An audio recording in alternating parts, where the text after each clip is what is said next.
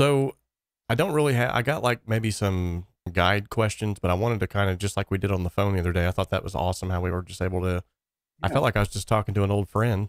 Like I said on the phone, I just had this gut feeling that we'd hit it off in that, sort of uh, rabbit hole geeky way. And that's one of the reasons why I'm sending you the message. Thanks for having me on. And I really love what you're doing with your channel, your perspective on things. And, what I find really refreshing about what you're doing, uh, I guess it's kind of funny because it's part of the name of your channel, but there's a beautiful simplicity to the way that you talk to your audience and go through things. It's hard to explain, but it's not condescending. I feel like you want to share your enthusiasm for what you do with other people, Yes. and hope that they pick up on the contagiousness of it. And that's different from what a lot of other people are doing on channels. Yeah, I'm also a photographer, and I'll see sort of camera-based channels, and I've got to turn it off after someone's reviewing something, and I'm just like, oh God, I really don't care. Like, are you shooting with this camera, or are you reading a manual to me? Right. Right? Right. As an engineer, one of my heroes was Bruce Swedien, rest in peace. And I remember this like really well because my old band was, it was like late 90s, and it's like teenage me embraced the internet like really hard early on, mainly because I'd moved to Austin from Florida, and I was doing a lot of studio work there, like assistant engineering and at various places, and a lot of that was in exchange for like my own studio time. But you're still dealing with a lot of tape, and I was doing a bunch of stuff at Criteria, and shameless plug, and thanks to them for this. But I'm actually wearing my Criteria Nice. T-shirt. Yep. So I did a bunch of stuff there, and various other places, some stuff in my family studio. But they got into the internet like very early on, or at least because this is back in the day of like big studios where everyone paying like thousands of dollars a minute. And they had like one of the first iterations was this stuff, I think it's called Dolby Fax, that Dolby made, which totally ties in with the audio movies. It's basically the first time that had happened, and you had someone come over to your studio and install, like, I guess it was a precursor to a DSL line. I think it was called a T1 line.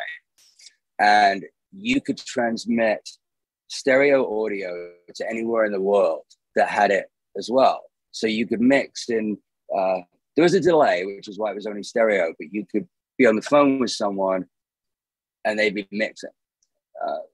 And that's what they were using it for. If you had sort of producers in London that wanted to use their own studio, but the client was in Florida. So the Dolby came and installed this line.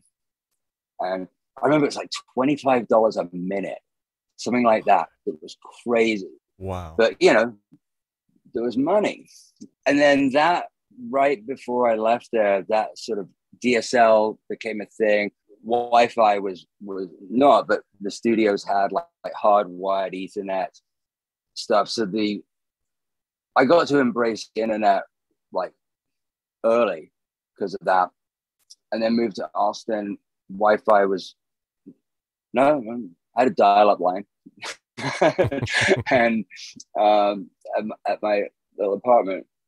But my bands, we started selling CDs online. We made them ourselves in my house. We burned them and we printed out the artwork, and it took off, which was great. But that's when I discovered like forums. There were like 8 of them, and I'd be working late at night, and it's probably all like AOL based or something. No, what was the name? I'm trying to remember the name. It was like an early name, forum name. KVR. Anyway, KVR was pretty big. Yeah, maybe it was because it was like a precursor to whatever forum I was on was a precursor to 𝗧𝗏 Ah, because okay. a lot of the same people moved. People I did chat with were on 𝗧𝗏 later, so maybe it was the same forum actually. They just changed the name, but there was an engineering forum, and Bruce Swedien, who I guess had just discovered the internet, jumped on, and he was on there for a while. And once people Wow. realized who he was, they would start asking him questions. And but they were the like craziest questions, like super technical. Like, well, because he was a Harrison console. That's like, if I'm using a Harrison and I do this at 4K here and blah blah blah there, and then they start talking about early days of plugins and ratios of digital to analog, blah blah blah, and it just got really unnecessarily geeky in the wrong kind of way. Right. The And technical aspect of it. Sweden left the forum with, and I'm paraphrasing here, but he bailed on it and left it with a sign off that was all caps that said something along the lines of, "Will you guys just use your ears?" Wow. And yeah, because ultimately that's what it comes down to. Right. And if you listen to the kinds of records that you discuss, the kinds of records that ultimately that's what it was about. You had basic engineering skills, of course, or very advanced from experience. You knew how to put a microphone in the right spot, but did it sound good? I don't care how many hands were on the console or what frequency you're sweeping. Yeah, I mean, I remember part of what I learned from the great people I watched and just how that inspired me was like doing things like just closing your eyes and turning a knob. And I still apply that to digital. Mm-hmm. Someone once told me that because I still use control surfaces, because I want that analog fader feel. But part of the reason I do it, someone once told me, when you're getting close to the end of your mixes, let's say you've done edits, and you're looking at the waveform screen, turn off your computer monitor. Yeah. And the science behind it, because when you, it's like how being blind improves your sense of hearing or smell. Yeah, that's a great analogy, actually.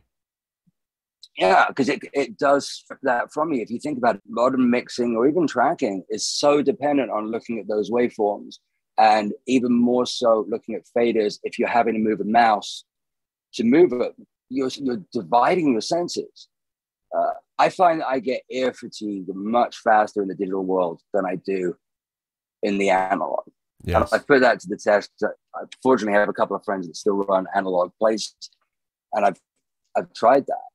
And it's true, you're dividing your time. Plus, your eyes start to hurt from the screen. And so I'll do that a lot. Like, I'll go into the studio, say, the next day with fresh ears and just turn the monitors off, like the screens, and then just start listening. And I hear so much more than is in my notes of what I want to look at. Right. So handy tip, kids. Get away from the screens. Right. There's actually, and it's cool that you say this too, because there's actually a really cool, I don't know if you've ever heard of AudioThing plugins. They're doing a lot of innovative stuff that a lot of other plugin companies are not doing. And they actually got in cahoots, I believe it was with 𝗧𝗵𝗲, and they created what's called the Blindfold EQ. And it literally has your 3 bands, but it removes all of the numbers off of there. So you're turning knobs, cool. but you don't have specific numbers to shoot for. You literally have to use your ears, and it's free. So if you'd like that, I'll send that over. That's great. Please. Yeah, absolutely. Yeah, I love that concept. And because it is very much yeah, I feel like, I mean, I know I learned a lot this way, but I'm fairly sure that there's a lot of like really famous engineers from back in the day that really did the same thing because of trial and error and necessity, and we're going to get to some of that as a general theme. But I would play around with gear that I had like no idea how it worked. I remember when I got my first API lunchbox, which I found at a garage sale for like $20 in Woodstock, New York, and I was really used to like MCI consoles and that kind of EQ system, and some older Neve stuff. Not that it was that old at the time, but I got the API lunchbox, and the whole EQ system was pretty foreign to me. But everyone was like, "Oh, like the 558s just sound incredible." And yeah, the signal sounded great through them, but I didn't really know how they worked. So I just closed my eyes and started turning knobs. And I still don't really know how they work with those guys. Anytime I go into someone's studio, if they've got them or they've got a plug in, I'm just like, oh, I know that setting works for this as a starting point. Right. But I feel like people must have done that, say, back in like the 60s or 70s, because there was always someone coming out with a new piece of gear.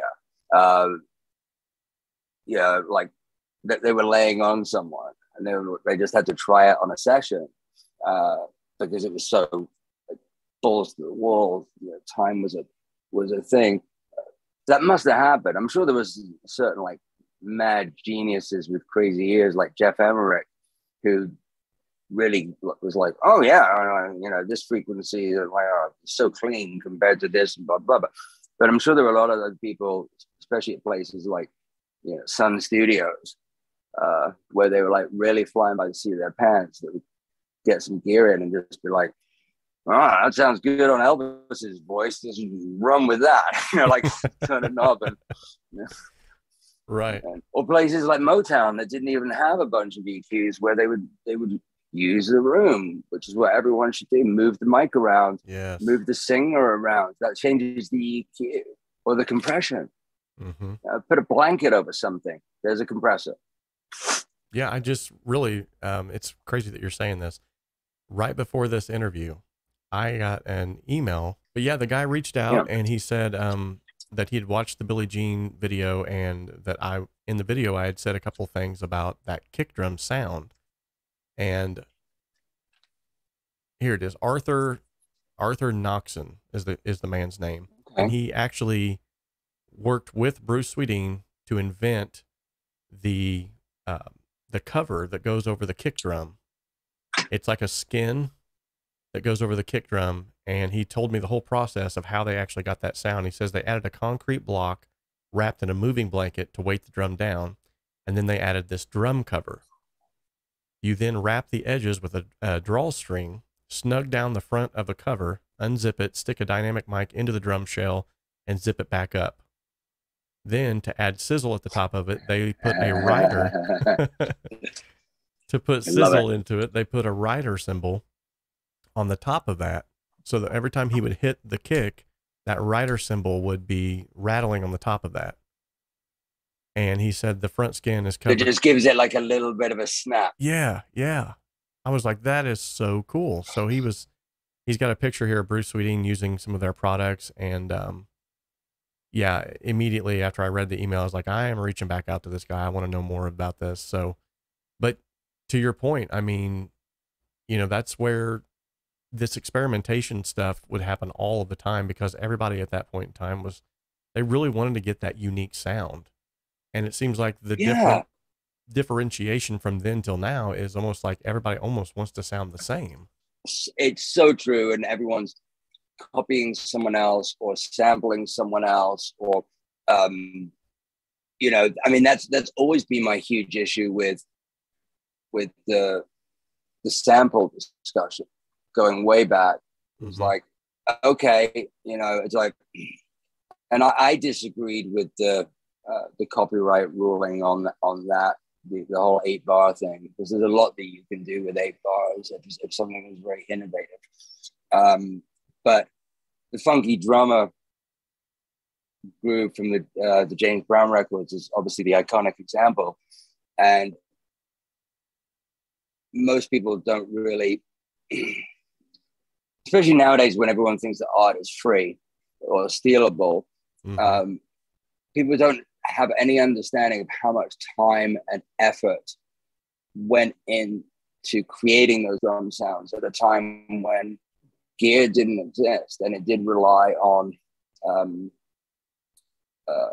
what you had available, and the studios became unique for their sound and a change of scenery and the kind of gear they had.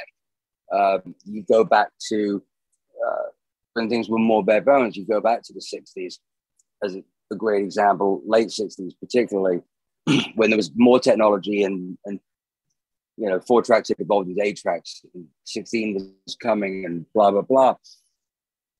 Studios had a very definitive sound,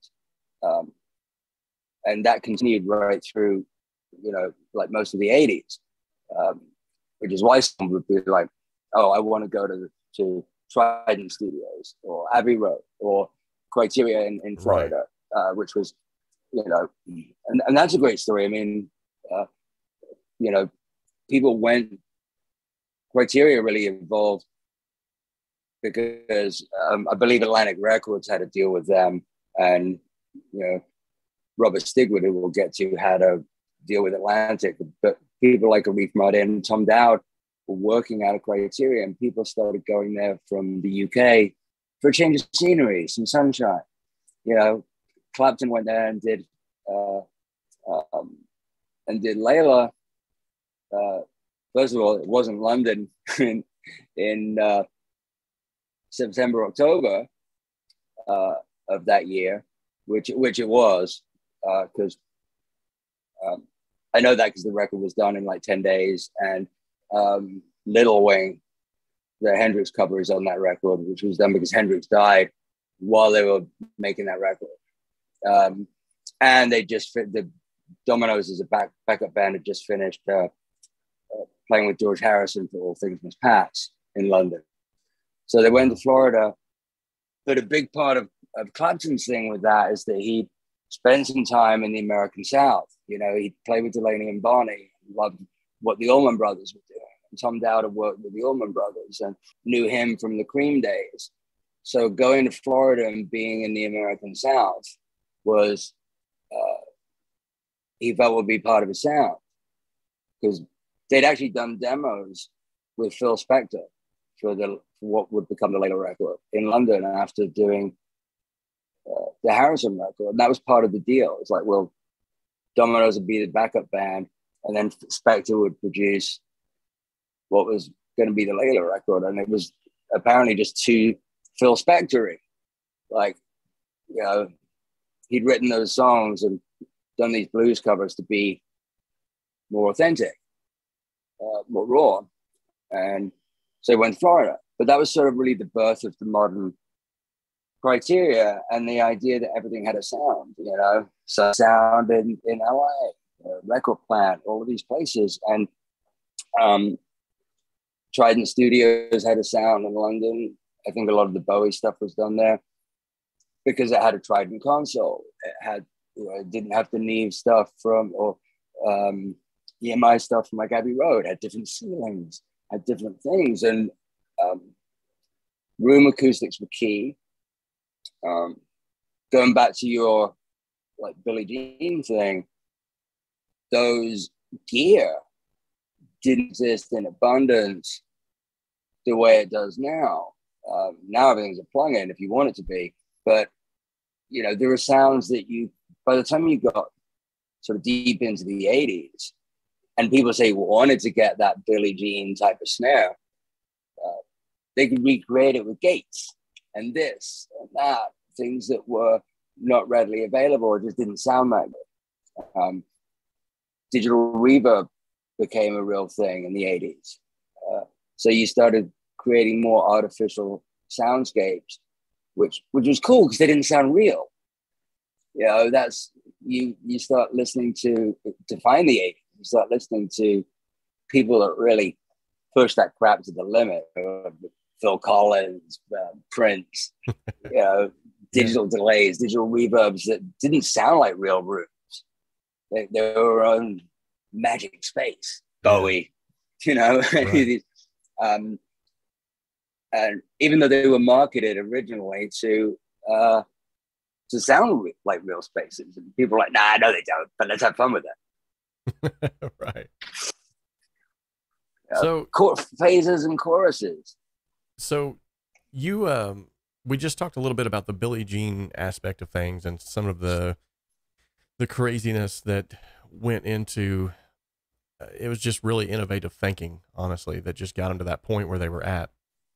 And it was during this whole time of these videos coming out and the channel starting to literally blow up that you somehow stumbled across the Staying Alive reaction video where I did sort of the breakdown of that and I hate to call them reaction videos, but that's sort of the terminology of the day, but they're more like production breakdown videos. I think they're more like analysis videos, which is what I call them in my VIP membership. I actually call them analysis videos. So what was your first, like when you stumbled across that video, what was your first inclination? Like what come to mind? Well, first of all, I think the reaction title is the best you can do to attract an audience, because I think you'd run into a couple of issues if it was called what it should be, which is what the actual would be the because that is the thing, and it doesn't get old. I had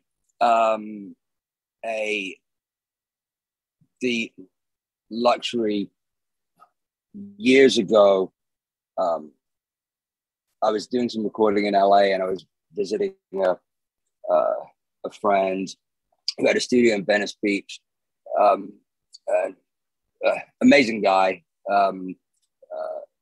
Wish we were still in touch, actually. 𝗕𝗲𝗂 is his name, and he was part of David and David, Welcome to Boomtown. It was a big hit for them. He wrote, he was part of the Tuesday Night Music Club. He co-wrote like all of that Sheryl Crow stuff. And yeah, just fantastic guy, mad genius. And he had a little studio in Venice that was just gorgeous. And he had, I don't know how he got them, but things like this were around back then. But he had a copy of master tapes of like multi-track tapes of Marvin Gaye's "What's Going On." Wow. So we were actually able to pull up some stuff from that. Iconic stuff, and we were just like mind blown in the way that you're doing with your channel, where you could hear unprocessed things, and in many ways, as you know, things didn't really sound that different with processing, because they were recorded to tape the way you wanted it to sound. I think about back in the day, way back in the day, you wanted, people would build, a reverb chamber or something, or they just put, say, a drum kit in a room that sounded that way, and it would go to tape like that, especially if it was a live band. Listen to a bunch of that Zeppelin stuff. Exactly. That was a great example. I had watched your, I'd stumbled across your Billie Jean thing, which is a song that I know like a lot about in terms of its background and recording process and sort of influences of, and the mix process. So I know a lot of trivia about that song. I didn't know the specifics of the drum thing you were telling me about, but I did know that they use like a lot of manual dampening and manipulation, which was pretty normal for, which we'll get to with Staying Alive, because it's a very similar concept. So I stumbled across that, and I just thought it was really cool. And I loved the way you approached it. And I was working on some other stuff. It's really late. I don't sleep much. And because I think I subscribed to your channel after the Billie Jean thing, or maybe I hadn't yet, but YouTube, you know, still throws at you based on what you've seen before. Right. And my feed looks crazy because of late night things. It's, you know, it's audio, it's cameras, it's something else that I'm researching, or it's a live performance that I want to see, and then I get fed, you know, the most random crap. So that popped up, like, I don't know, relatively speaking, almost immediately. Like within a couple of days, that popped up, and I'm like, oh, okay, this is going to be interesting. Because my first thought was, like, I wonder which version he has, because I bet he doesn't have, which I'll get to, I bet he doesn't have the actual tracks.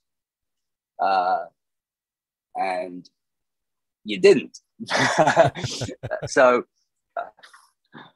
you had what they mixed, but not what came before. And you had told me a story on the phone, and I'll go back into it here. I had the chance to listen to all of that stuff and help remix that song, you know, back when I was a kid, for something which I'll get to. And I'd heard all of that stuff that you had, like you had exactly what I got to hear on the multi-tracks. And so I'm because I know so much about that song, and because I've seen your Billie Jean, I've seen your personality, I've seen your reaction to stuff, and how you're breaking things down and then rewinding it because you're like, huh, what? Yeah, like, and so I'm already thinking in advance. I'm like, okay, he's going to play this back, and he's either going to talk about how he doesn't understand what's going on technically, and it doesn't make sense, or there's at least going to be that look on his face where he's like, okay, like, how did that happen? Right. And there was, like, yes. I could see the wheels turning, and after that I was like, you know, I've got to reach out to this guy because he's that enthusiastic about it, and he's obviously like knows enough to like be baffled by certain things, even if he didn't vocalize it on the channel at the time. And so, yeah, that's part of why I reached out. It was like, all right, I know this guy wants to know trivia. Yes, absolutely. Because it's a confusing mix. There was a lot that was going on, and still, I went back and listened to him again the other day, and before this interview, and I was like, a lot of it just doesn't make sense at least in the time and era that was recorded. Because if it was recorded, you know, today, I'd be like, oh yeah, that makes total sense. You know, they double tracked, they did this, they had an infinite amount of tracks. There's no way, you know, that. But back then, I'm like, they only had, like, at that given time, what was it, like 8 tracks at the most that they could work with? No, they had 24 track machine. They had 2-inch 24 track at that point. Oh, okay. Okay. But what you're listening to is somewhere along the lines of a 96 or more track mix. And that's where, like, especially the vocals, that's where I was really getting baffled, because I'm like, okay, so there's 3 tracks of harmony vocals. Each one of them have 3 different singers. And I'm assuming it's all of the brothers, the Gibb brothers. Yeah. And then I'm like, okay, but I mean, I can understand the concept of everyone gather around a microphone, let's record onto one track. I get that, but still, there's like some stuff that's going on there. Can you break that down? Can you sort of unpack for those of us who weren't there? Yeah. And there's a lot of this ties in with the whole, like, sort of necessity, mother of invention stuff. And, you know, and the fact that a lot of people behind the scenes, or even the artists themselves, didn't get the credit that they really deserve for being producers. You know, there's the 3 brothers are one of the most successful producers of all time. My uncle Barry, I know for a long time, was like the most successful producer of all time, because he worked on other projects outside of that. He was very, along with 𝗕𝗵𝗲 𝗛𝗦𝗦 𝗕𝗲𝗰. I mean, he produced, his brother Andy's stuff, and the Barbra Streisand Guilty Wrote, which does tie in because the song Woman in Love ties in with Stand Live and those drums. But so much stuff was going on behind the scenes. But people viewed the Bee Gees as songwriters, they viewed them as singers. And, there wasn't a lot of credit back then for production and even engineering. You didn't, there wasn't, it was very much an industry. There was no internet, no cell phones. There wasn't even magazines. The Entertainment Tonight didn't even exist until the late 80s. No one covered anything like that. Mixed magazine, recording, all of those things came, much later. Credits on a recording were, just industry inside information that was printed on a record. So the first thing that you need to know about the three brothers, they started singing as little kids together, for those that didn't know. And for those in the US who are really mostly familiar with the 70s stuff, forget that they were actually really huge in the 60s as kids, but their sound was different. Even though it was coming from a lot of the same roots. A lot of people just didn't understand that these were the same guys later on. The people who did Jive Talking were the same guys that did To Love a few years before. And that made a lot of sense, especially because the heavily R&B fused stuff from the mid to late 70s was initially really, really hugely popular with Black audiences, and who were not familiar, who gave it a cult following before it became like mainstream, didn't care that they were white. Some of them didn't even know that they were white, but weren't familiar with the more folky psychedelic stuff sounding stuff from the 60s, but also didn't join dots. Like, they knew the songs that they'd written, like they weren't, like they knew, say, maybe like Nina Simone's To Love Somebody, but not the original Bee Gees version. Like To Love Somebody was written for Otis Redding, and Otis Redding loved it, wanted to record it, but he went on tour and died before he got a chance to. So the brothers did it themselves. That was a major step for them in what became their own career, because they may have ended up just being writers if that had been it. And it did. For a long time, it was the most covered song of all time. Maybe it still is. I don't know. But they started singing as little kids. They had this creepy ability to have one voice if they needed to. And singing around one microphone was something they'd always done, because that's all there was as little kids in Australia, or playing at a club as literally little kids with often no microphones. There's just like, Barry with an acoustic guitar, and then like, the little twins just together. And they'd use spatial distancing to create sound. So by the time you get to a lot more technology later on, that's where they were most comfortable. And when it came to multi-tracking, what they would do, just like you sort of suggested or guessed, was do layers of the three of them around a microphone, but say maybe with the harmonies or even leads, because they could sound like each other. The other thing everyone should remember is whenever you hear a track, let's say on one of your, on the Staying Alive, you pull up one of those background vocal harmonies, that's all three of them.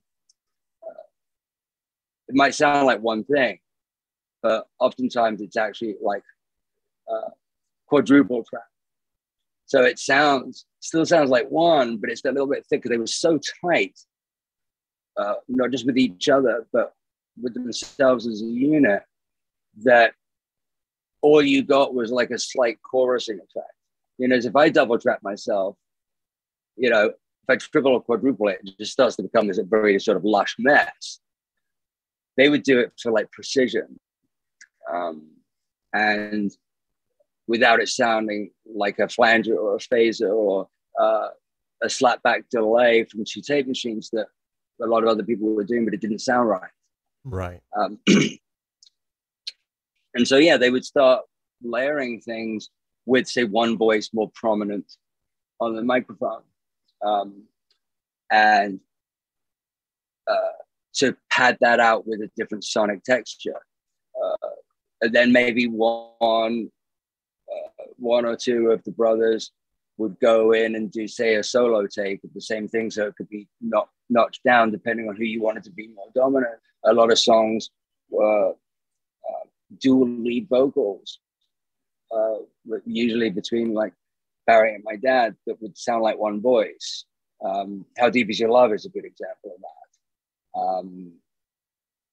Like they would just mesh to make it sound like one, so it just sounds slightly different from a lead on another song. Right. Right. And so that's sort of really the first thing to know, is that they felt very comfortable with that, and they were incredibly tight with each other. So building up those layers was with a dominant voice in there, was all just done with spacing away from the mic. That's the first part. The next part would have to be, if this is where you want to go next, is to sort of trivia and basic construction of that song, and why what you've got to listen to is so weird. Yes, absolutely. Let's unpack that. And for those of you that are watching this, we've just talked about the three brothers, but he hasn't explicitly said who his dad was. But your dad was actually Robin of the three, right? Yes. Yes. That's correct. Yes. So when he's talking about this stuff, he's not just shooting from the hip. Like he's got the info. So yes, peel back those layers of the onion. Tell us about why is all this weirdness happening? I need to know.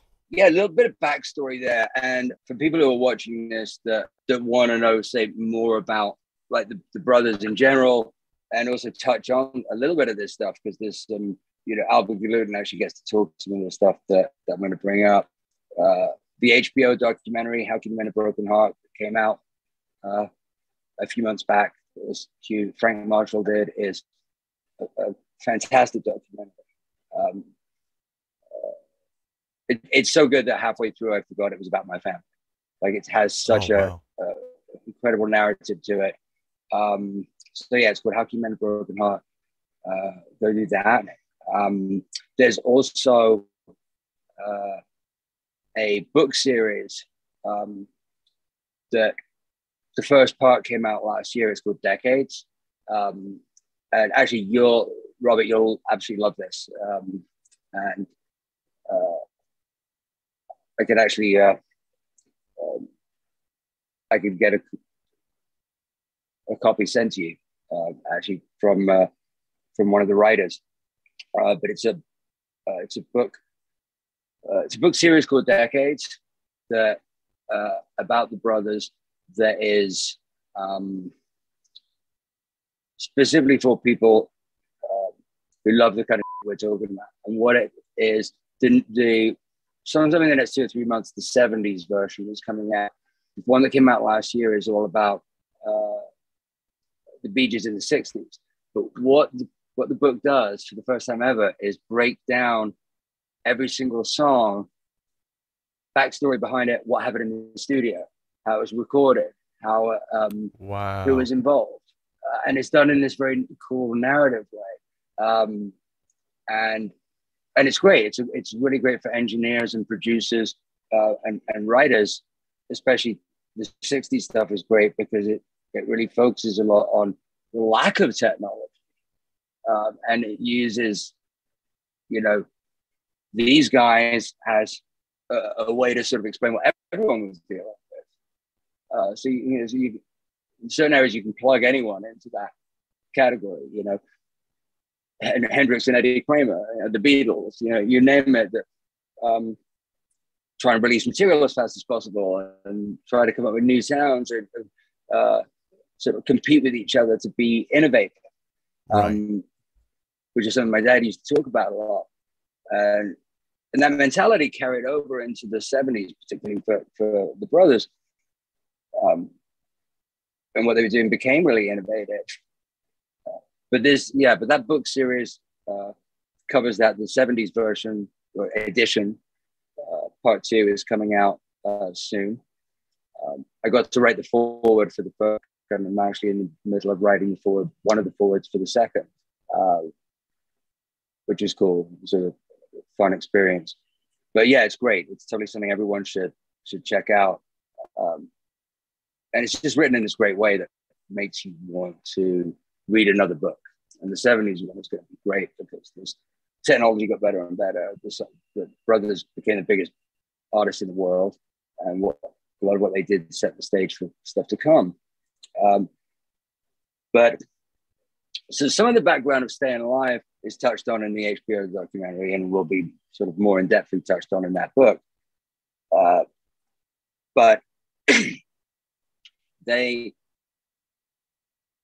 this song covers a lot of like necessity. The project was coming off a huge record before the sessions for this song, what became the songs that were on 𝗬𝗵𝗲 𝗛𝗦𝗦 were originally just supposed to be songs for their next record.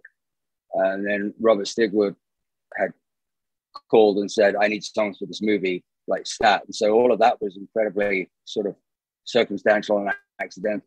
It wasn't, the two things weren't coinciding. It wasn't like they were writing songs for this movie. They had no idea about the movie. Robert was doing that on the side. And then it all kind of came together. And they were in France, 𝗧𝗵𝗲 𝗛𝗦𝗦, which is, you know, a bunch of people have recorded there. Elton John had done a bunch of stuff there. And it was, so essentially they started out like doing demos, but also tracking, and coming off of the previous record, they were tracking very fast and they were doing a lot of live stuff.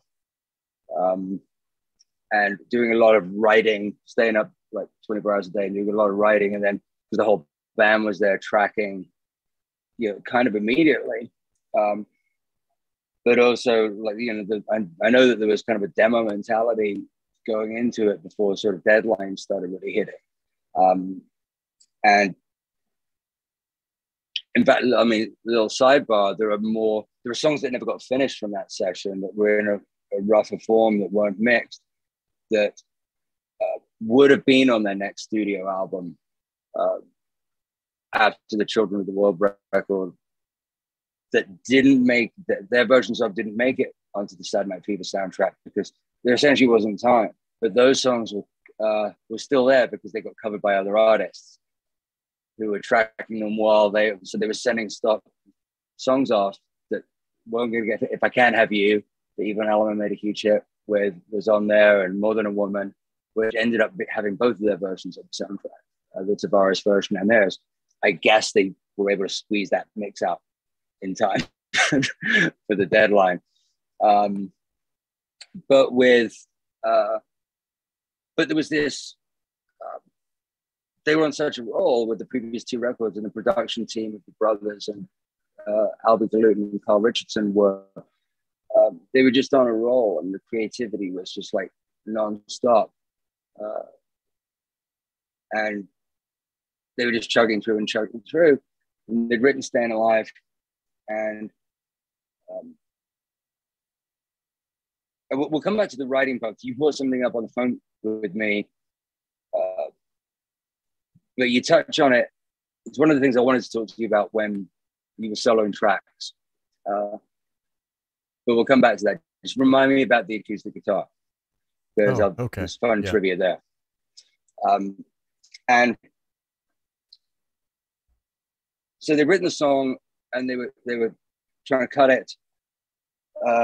And Dennis, the drummer, had Now, for a long time, I thought the reason he wasn't there was because he'd actually, he was sick, he had flu or something like that, but that actually wasn't true. His mother got sick, and I think she passed away during that time, but he had to leave and handle that. So again, you know, you've got this living at this studio in Paris, and they're writing and tracking and writing and tracking, and it's all just like nonstop. And Stan and Live would come up, but they didn't have a drummer, but they wanted to get the idea down. They wanted to get the concept down before it went bye-bye. And everyone else in the band was there.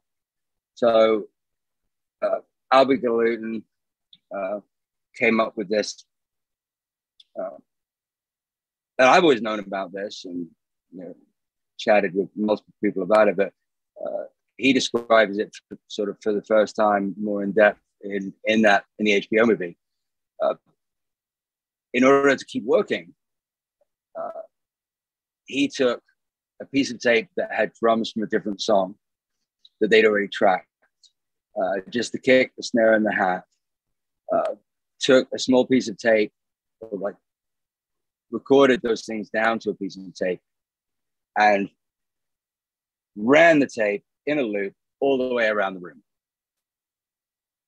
just rolling and rolling and rolling as a loop in perfect time at the tempo that they wanted, by just sort of shifting the pitch and slowing it up or speeding it down. So they jammed that, and it was one of the first ever tape loops, maybe the first.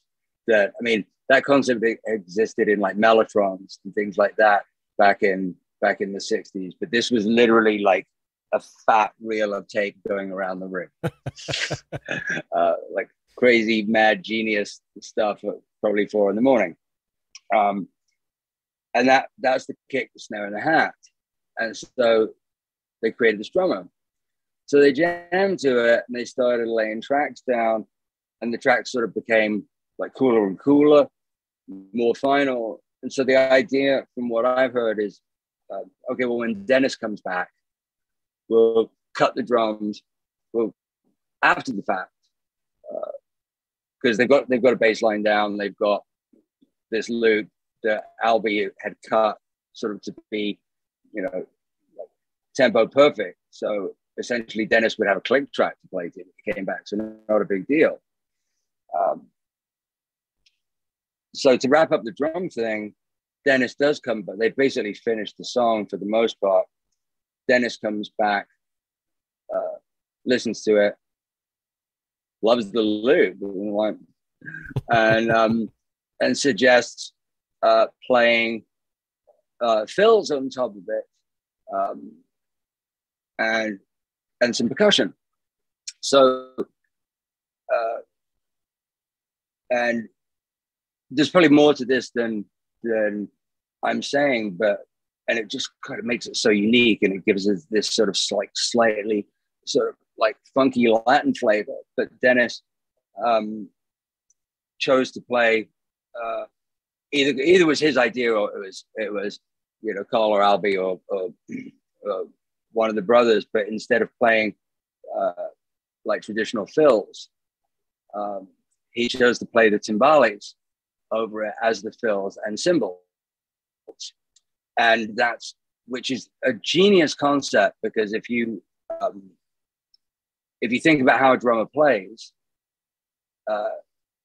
there are things going on with the kick drum, and to that matter, the snare, when you play a fill, when you play a tom fill, that coincide with each other, because a drummer only has a certain number of hands and feet.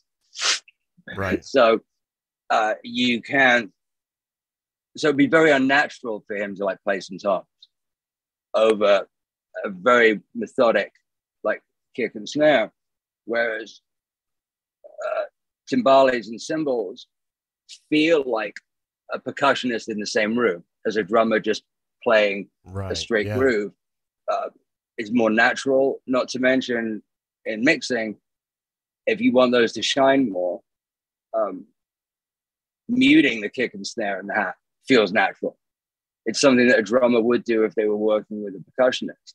You know, you see that a lot later on with, you go look at, right, kids, go down a YouTube rabbit hole of live stuff with Prince and Sheila E., where there's a drummer and she's playing percussion. She's just standing up and she's got a whole percussion rig. The dynamic between the drums and the percussion is very mapped out, either in rehearsals or they've just got this sort of dynamic where they can look at each other. It's like, it's your turn, it's my turn. So like he'll basically just stop playing and it should be like, and then it's like, shoop, he's back in and she's there with some cymbals or some accents, right? It's all very, very natural, like it's one person. So anyway, it was a genius idea. And that's what happened. But taking the sort of bigger picture a step further and explaining your issues with listening to the tracks is because the brothers were always trying to get smoother and cleaner vocals and basically, and because that was their jam, and being very limited by the now 24-track technology. I don't understand how they made it through the 60s as teenagers without just sort of their brains exploding, because 4-track, 8-track technology must have been so limiting for these poor but because 24 tracks were, but they always wanted lusher and more layers, and they had an advantage that other people didn't, which was their vocals and how sort of creamy that was. Huge influence on say Jackson in the 80s. Like, all right, how do I match that? How do I don't have these brothers. And he didn't with the Jacksons. Like, they didn't have that vocal dynamic as brothers. So Jackson kind of became his own trio and really focused and rehearsed incredibly hard on those like subtle layers of harmony and double tracks that you hear on songs like Billie Jean, which is very obviously it's not a coincidence that Billie Jean kind of sounds like the sequel to Staying Alive. It's something that he very much wanted to emulate, a funky song in a minor key, very similar tempo and drum groove, especially if you go and listen to Jackson's demo of it, which is floating around, which I'm sure you've heard, probably even have a thing on your channel. But it's, and there are like a lot more similarities to it that would have been familiar only a few years after Staying Alive to audiences. There's not a huge difference from that whole like Billie Jean, you found my love to ha ha ha ha. There's a very clever, and when you bring the harmonies in, when you bring them out, and his ad libs are, in my opinion, his own version of what Barry's ad libs are doing in Staying Alive when it comes to filling in those gaps, like musically. Jackson took his to a more percussive level, but it became a trademark of his. You know, his whoops and his hee-hees became a thing. You know, that getting back on subject, the brothers were always trying to layer more vocals and create more of a lush thing. Billie Jean is a great example of this. Staying Alive is a great example of this. Any records that are beautifully produced have this. And one of the things I really dug about your channel and the three of the things that you allude to, like with those two songs and some others that I've seen since, and you don't say it directly like this, which is cool. It's just like you point people to it. And not a lot of people do it today. It's how important arrangement was. Yes. It was so you couldn't, first of all, you couldn't throw the kitchen sink at something back then because you were limited with tracks, which made you think about things more delicately. But also arrangement is so much about being aware of frequencies, like what's stepping on something else, so aware of too many things getting in the way of stuff. What's the most important instrument here? Is it the voice or is it the guitar? And so you in a lot of records that you can break down the individual tracks on, it's not just a case of someone writing a fader in a gap to bring up a guitar or a synth or even a vocal ad lib. If you listen to the tracks, they were recorded that way a lot. Like you'll listen to Staying Alive is a great example. You listen to that sort of guitar part that's pretty iconic, the opening riff. If you ask someone who's familiar with that song this question about where does that guitar come in and leave, most people would tell you it plays all the way through the song. It doesn't. It stops and starts. Like right. that, Billie Jean does really similar things. That synth stuff just stops. You don't notice it because the hole is filled by, say, a background vocal harmony pad, which is filling up the same frequency line. So they don't need to be there together. It just becomes messy. So arrangement was like so key, which is why these songs, when you break them down the way you have, are a lot more sparse than you think they are. Right. But when you put them together, they create this tapestry. And that is so important. Like just stopping, and when do you and letting something else breathe. And I've even touched on that in the sense of sort of likening it to like the ocean, how the ocean will ebb and flow. Yeah. And I think good music should have an emotional ebb and flow where it takes you on this journey. Staying Alive, yet again, another great example of this. Billie Jean. I just am finishing up right now a reaction to probably one of the best climaxes of a song, which was Freebird by Lynyrd Skynyrd, when they get to that climax of the end. But it takes you on this journey. There's this ebb and the flow. The first verse leads you into, it's sort of like the waves are coming in. It's introducing you to the ocean of possibilities. And then it starts to come back out. And then the next ebb comes in, and now you're at the chorus. You're seeing more of what the ocean has to offer, and then it comes back out. And then all of a sudden you get to this huge crashing wave of this crescendo, and it's like, I'm in the ocean. And I think when music can do that in such a way as this song did, Staying Alive, yet like much to your point, I mean, it has these elements that are just dropping out, and then other things are coming in, and it's like there's never any loss of excitement, even though the drum loop in and of itself is literally a loop. You don't lose interest. And it takes like a really brilliant mind to put that all together and not lose interest. So kudos to them and 𝗷𝗵𝗲 𝗛𝗦𝗦 and the three brothers who put this all together and said, you know what, let's just make a banger, because that's what they did. Yeah. And it's it is very and first of all, they were on a roll, but then there's also, and they were an incredibly tight live band at that point too. So, fleshing things out in the studio, we almost sort of got to a point of, okay, this is how it should sound. And, you're still rolling tape the whole time. But, so in terms of arrangements, that's one of the things I miss about like actually being in like a band is, as opposed to like say working with people who play with me as a solo artist, is when we work things out in rehearsal, arrangement would come literally by itself, right? Because you get this psychic connection with each other, but also it's very easy to be like, nah, dude, just stop playing there. Like, no, like you're stepping on my bass, you're stepping on my guitar work, I get that. Yeah, and I almost encourage anyone who's just getting started, if you're really young, play in a band and do that.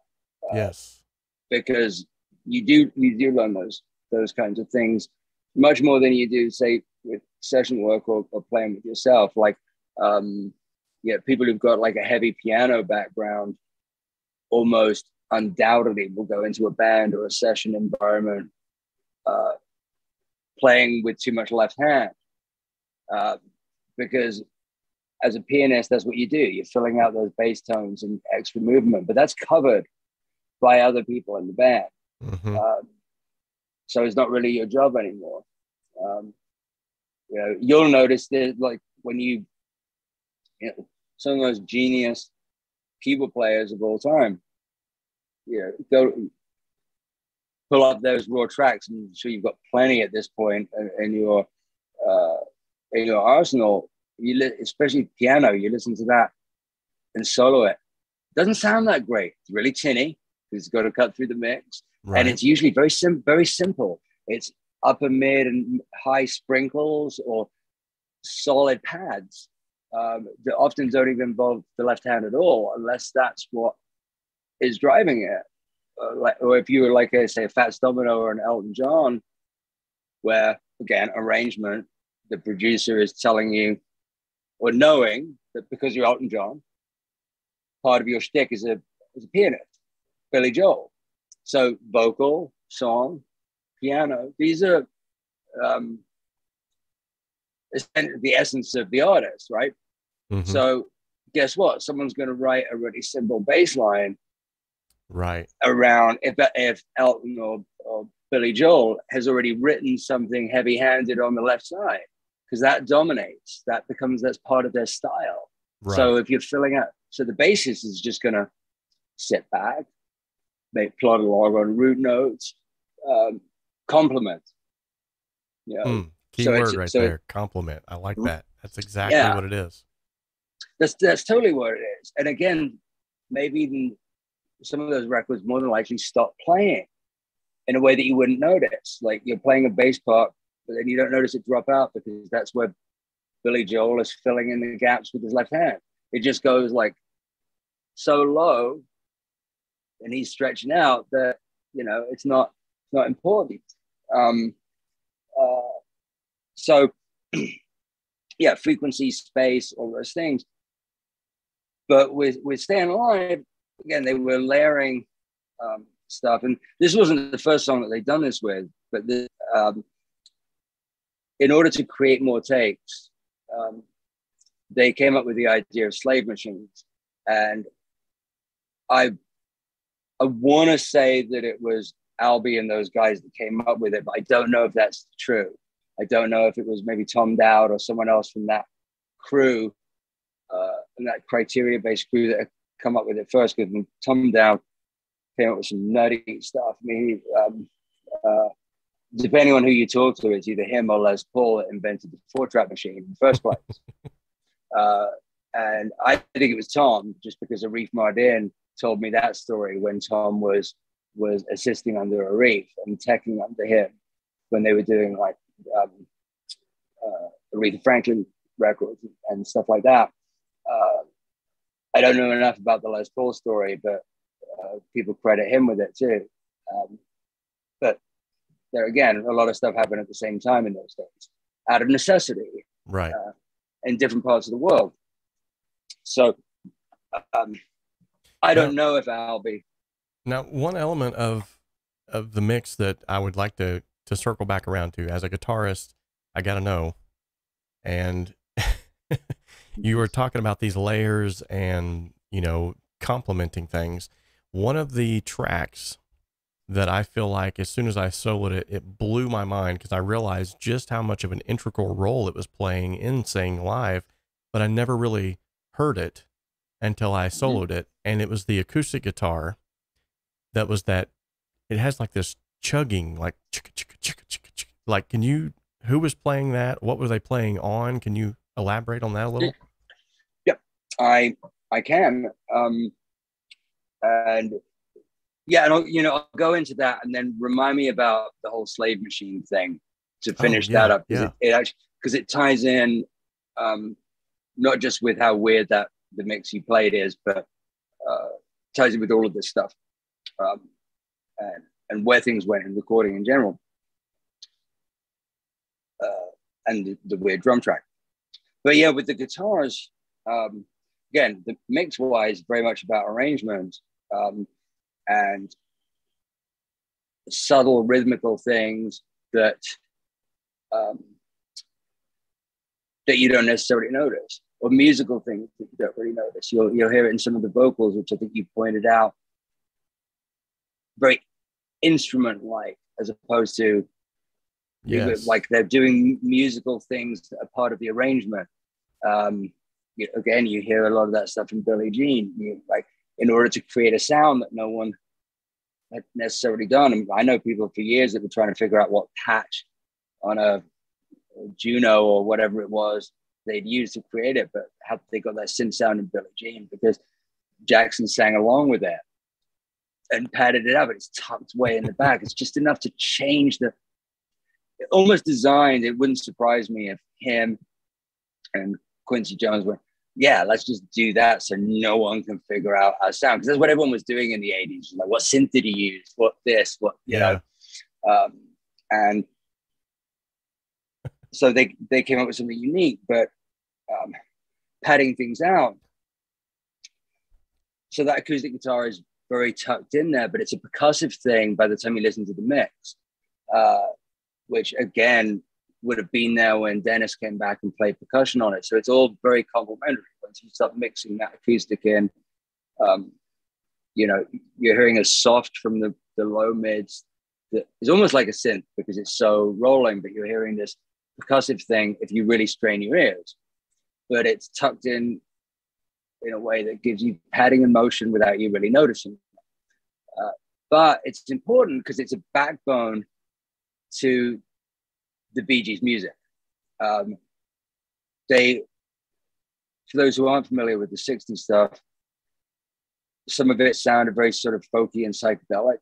Some of it, even in the early 70s, became very sort of country oriented. I mean, Words is a huge song of theirs that tons of country artists covered.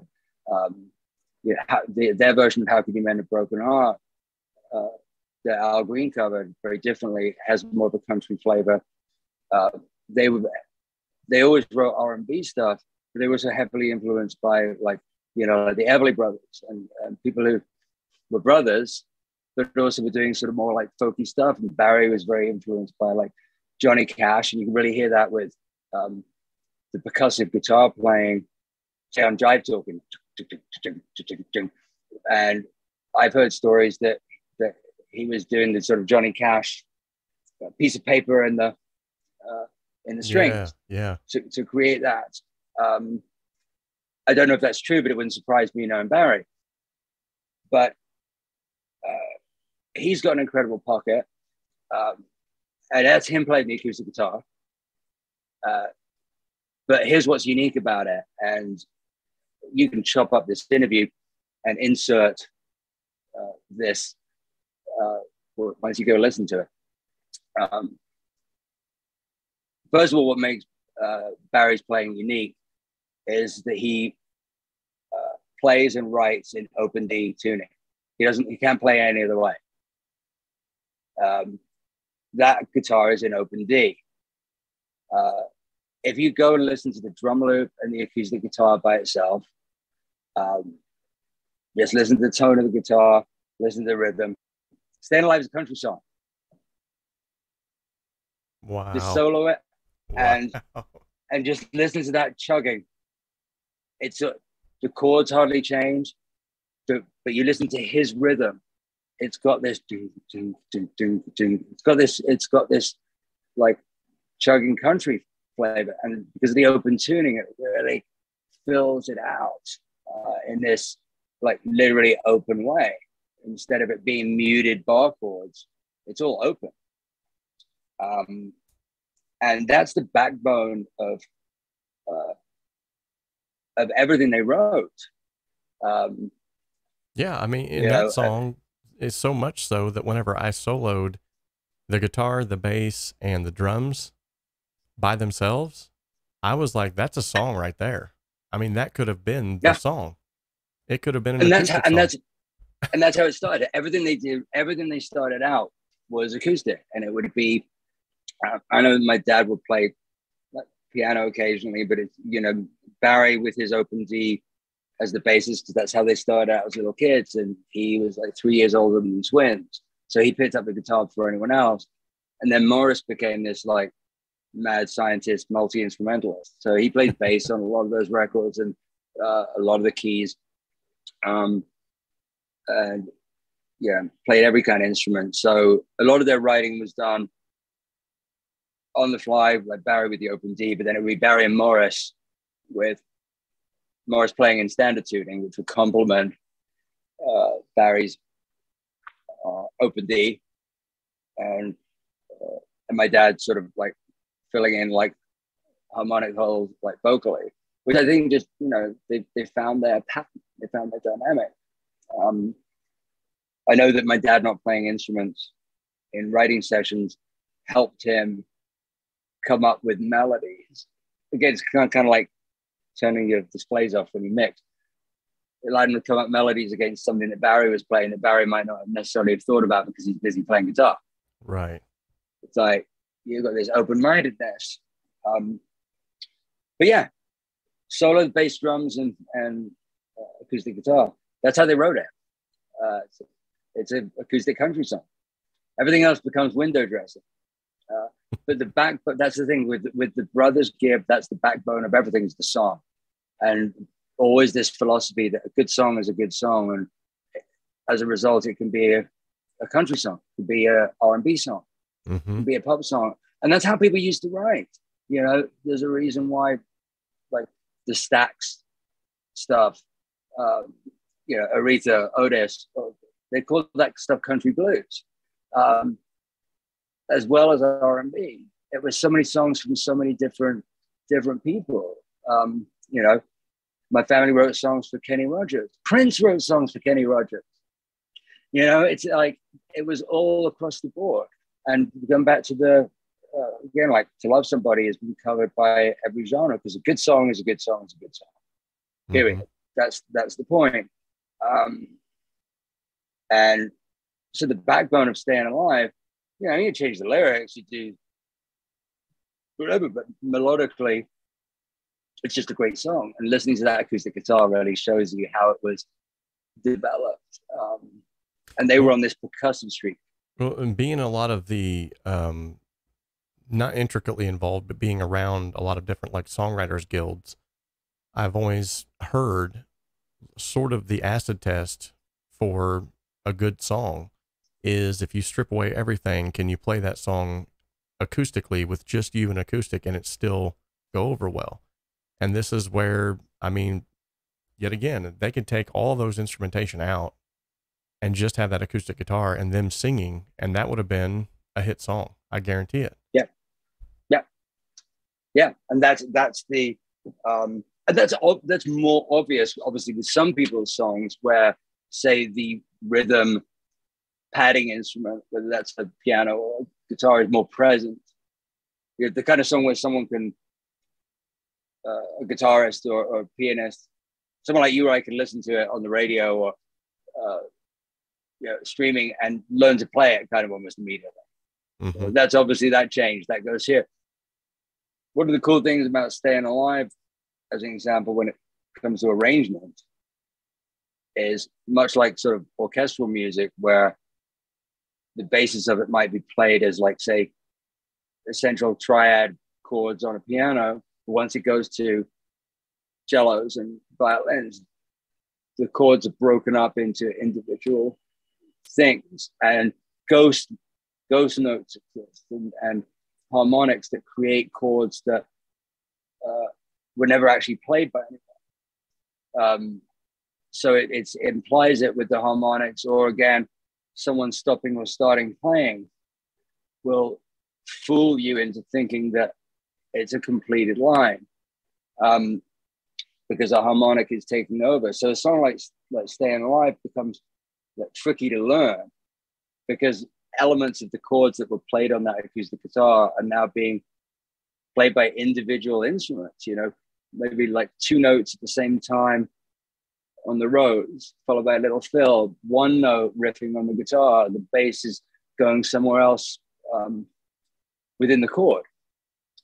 And then the vocals, you know, all over the place, and you're filling out different things, and you're adding sixes or nines or whatever it is, depending on the song, with background vocals. You don't need an instrument there. You don't need like you would think with a song like "Staying Alive" that there's the orchestral arrangement stuff is naturally there throughout the whole song, because when they come in, they're so beautifully written. But no, much like Billie Jean later, those strings are accents. Mm-hmm. But you're fooled into thinking they're there because the brothers are singing in the same general register as the string pads. So where they stop, the real strings take over. You know, so you got to but it might as well have been them singing in falsetto. It complements the compliment. So yeah, that acoustic guitar is like, this has been a moment of clarity with Spencer Gibb. If you guys are wondering about proper arrangement, guys, he just laid it out for you. I mean, literally, and that's where this moment of clarity, I had to do that to you. Sorry. Oh no. when I bring someone on the show and they say something that's just like mind blowing, like I know is going to help somebody, I call those moments of clarity. So, ladies and gentlemen, cool. This has been a moment of clarity from Spencer Gibb. Dude, what you just said there, though, that was like golden. Because thanks. So many times people are looking to add extra implementations of instruments, and they want to try to throw everything they can at that mix. And then they get to the mix phase and they're like, I don't understand. I got 75 tracks of pianos. Why is it not doing good? But what you just said, I've literally witnessed it in my own music and mixing other individuals' music that know how to arrange well, where you hear those ghost notes, where you hear those elements of the mix that you didn't even plan on. Happy little accidents that just, wow, where did that come from? That's cool. Okay, well, let's keep it. And it's because all of these other instruments are playing off of one another. They're filling in gaps where the other one may not be. Dude, that is. It's key. And sometimes, again, sometimes they're happy accidents. Other times,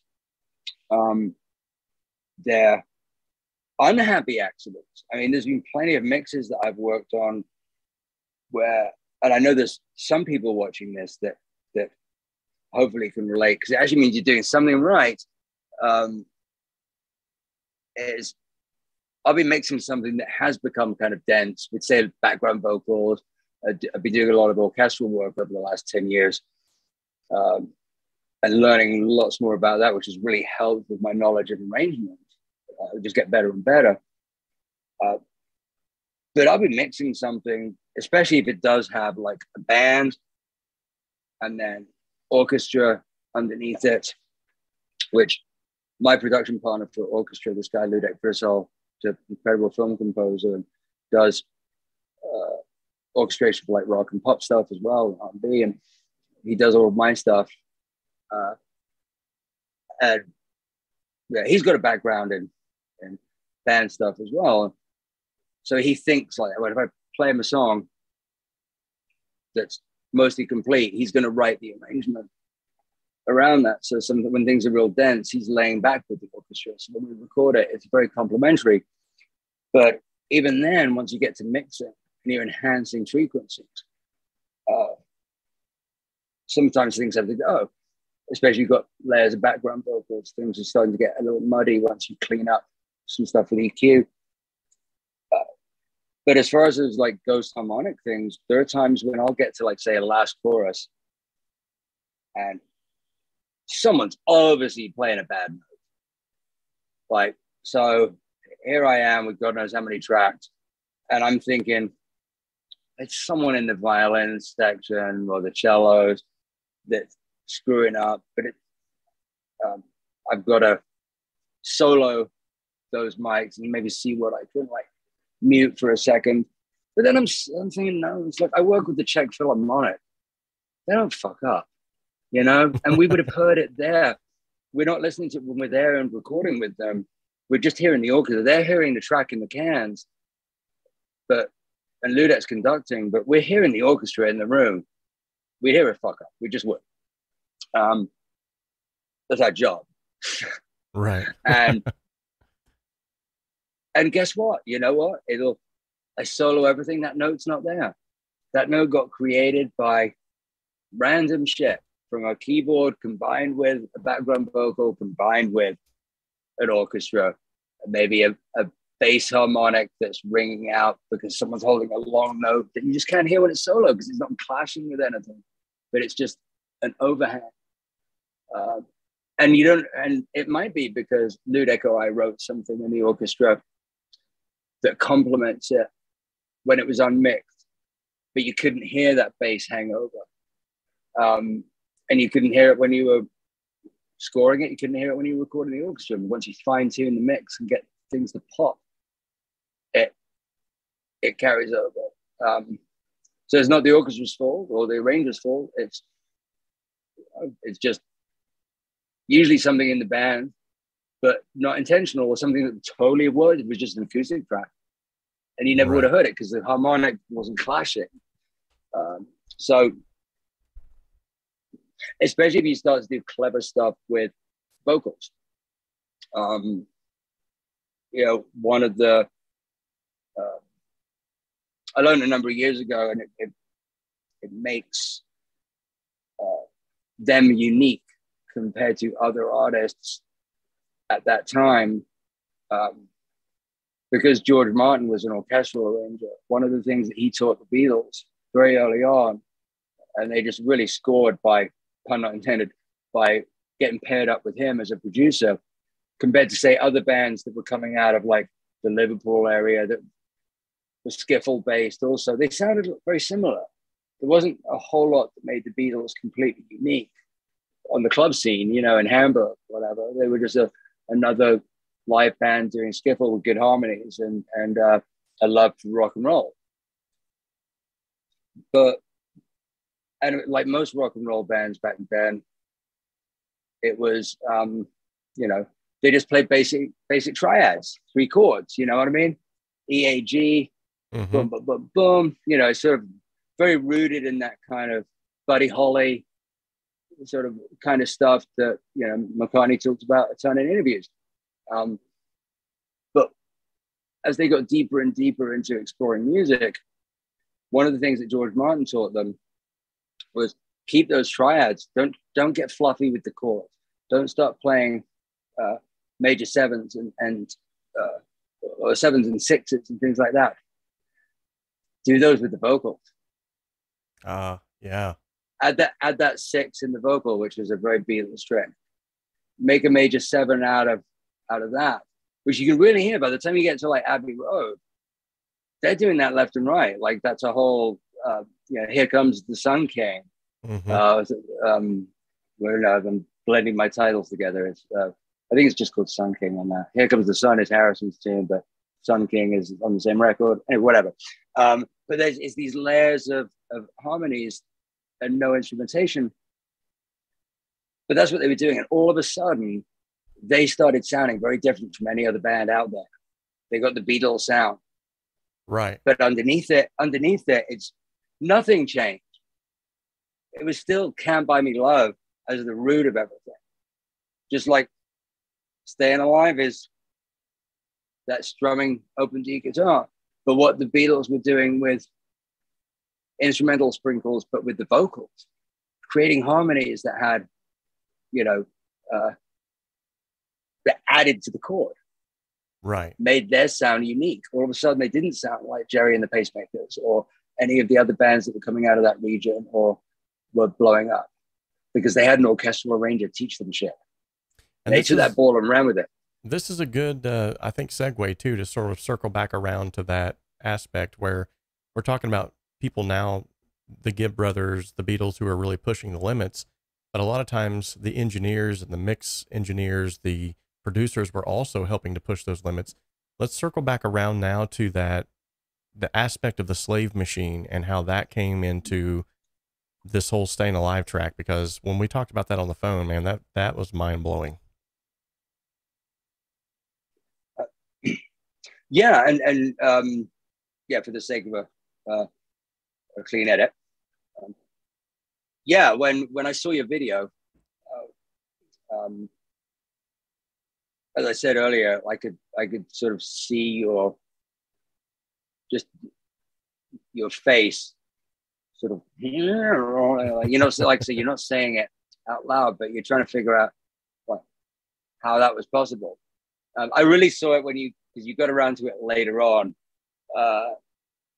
when you're pulling up the drums and it's just a stereo track with the percussions in there and it's panned already. How are you getting those panned tracks?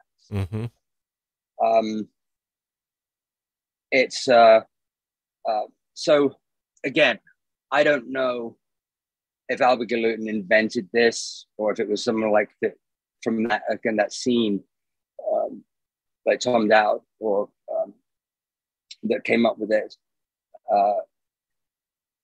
But it got used for a long time by a lot of people after. And I used it like as a kid in the 90s. I used the basic version of it with an 8-track Tascam reel-to-reel in my living room when I moved to Austin, to DA88, one of the first sort of like digital sort of cassette things, and the tape machine would have a time code on it that the other machine would read. So time code technology was becoming a thing, but you didn't necessarily need, if you've got your arrangement and your recording right, you didn't need time code to create a slave machine. So again, going back, the basic necessity was more tracks so the Bee Gees could pad their vocals with different textures and basically at that point I don't really think they were competing with anyone else at all in terms of upping the stakes of record. They were perpetually setting the bar all the way through to like 1980, because if you start listening to stuff from, you know, particularly like 1978 on, everyone was trying to rip them off. They were trying to get those fatter vocals. They were recording at Criteria like they did, trying to use the same equipment, just stuff that people did. Like their sound was at the top of the charts the whole time. It's like, how are they doing that? How are they getting this? How are they layering these things? So it was almost like they were just competing with themselves. They were trying to outdo themselves. And the more success they had, the more freedom, the more money, the more, okay, we can use an orchestra on it, so we can spend a little more time on this, so we can buy 5 new tape machines. Let's build our own studio. They were one of the first people to do that. And create custom gear. When they did build their own studio, one of the things that was unique, because it was theirs, the piece of glass that separated the control room to the cutting room was huge, which was really unusual. But it was acoustically designed so that them standing around one mic together, them standing around one mic together, the reflections would bounce off the giant piece of glass in a certain way. And it was all completely acoustically, you know, like set up like that. So yeah, the concept was really simple, especially if it really relied on you having to get it right. Because for those people watching that don't have any experience or too much knowledge of tape, the more times you played it, and especially the more times you recorded on it, the more it would degrade.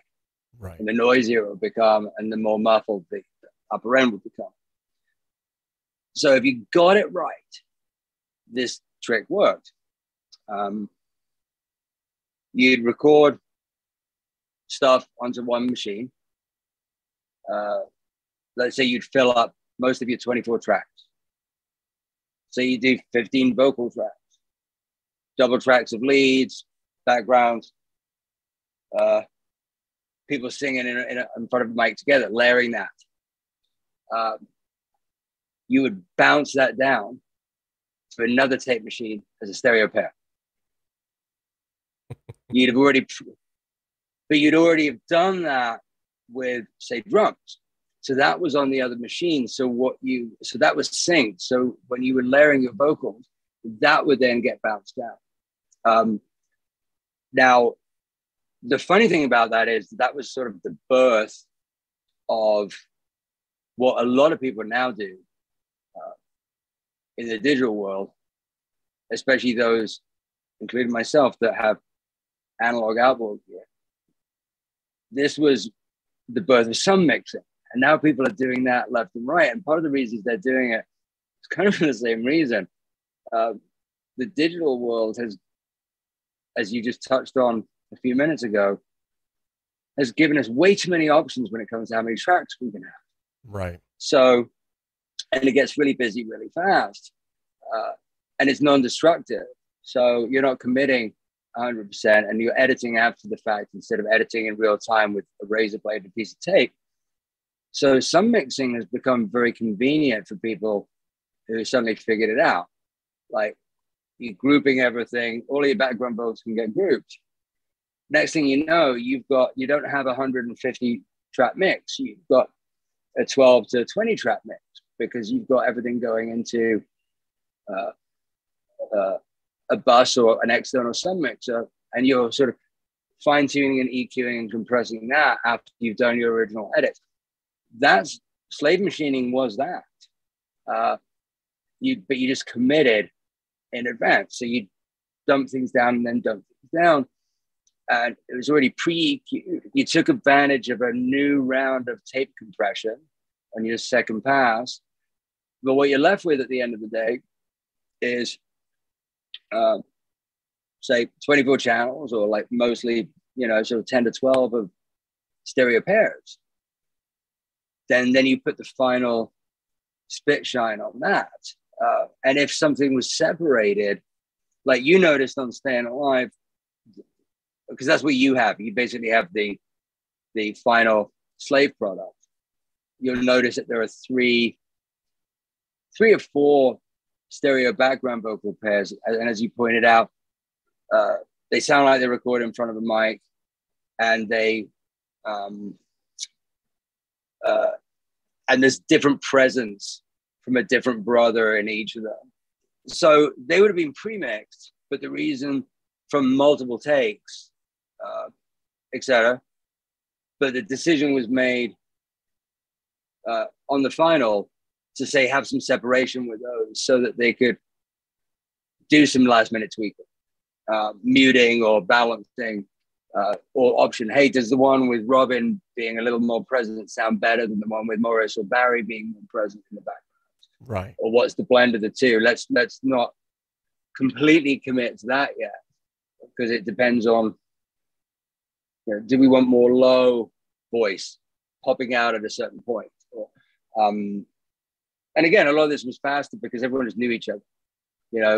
Albert Gluten and Carl Richardson knew the brothers. So the brothers knew each other too well. I tell the story a bunch, but I was sitting in on a session when my dad was still alive. It was him and Barry doing vocals on a track, and they were doing backgrounds, but individually they were producing each other. My dad goes into the booth and he sings this line.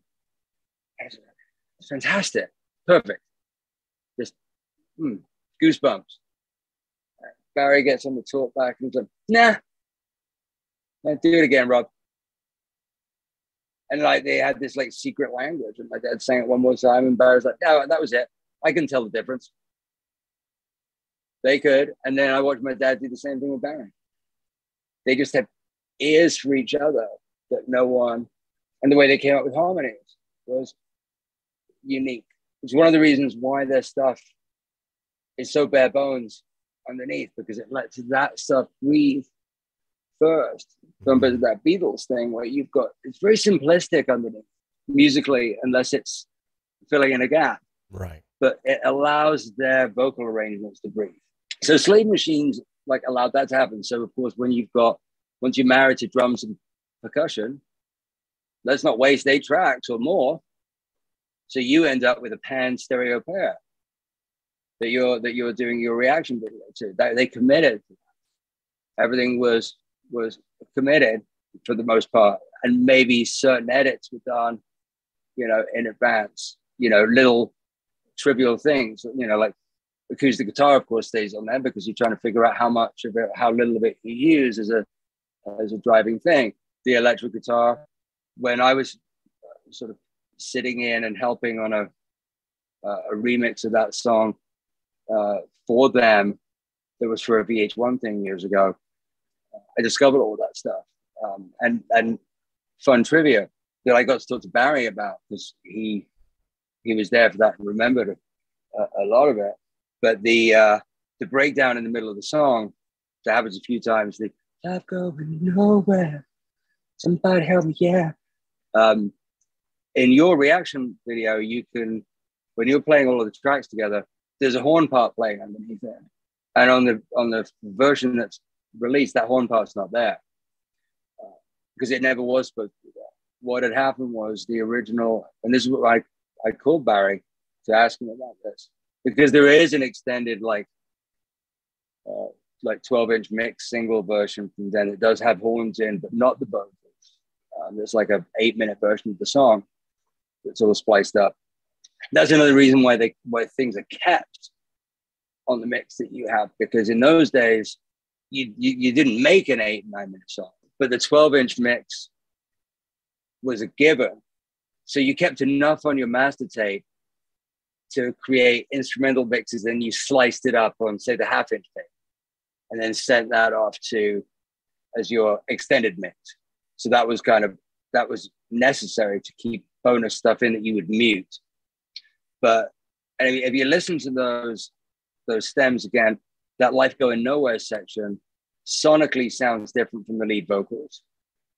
And even the background, it's more present. It's more, it's a little dry. It's more intimate. And of course, mix-wise, that's kind of on purpose. But there was a certain happy accident there of it actually being recorded separately and recorded on that last minute, on that final slave version. So it has a different presence, because they had decided that the horn stab that was the breakdown, it was that horn melody. And they decided that it sounded a little too cliched and a little too much like Superstition, which had come out not that long beforehand. Yeah. And so they wrote a vocal melody.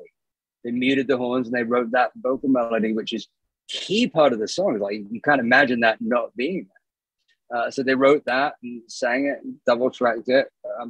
And if you really listen, it's more bare bones. It's not just more present, but it's obviously not as layered as the other vocals. Mm-hmm. But you wouldn't know that until you compared the two. But it creates this great presence, because the other instrumentation kind of drops, the horns go away, and that vocal fills the hole. And again, I didn't think about this. And it's funny, because so many guitar player friends of mine geek out over how they never could have come up with that guitar riff. That, I mean, it's like so odd. It doesn't feel natural as a guitarist.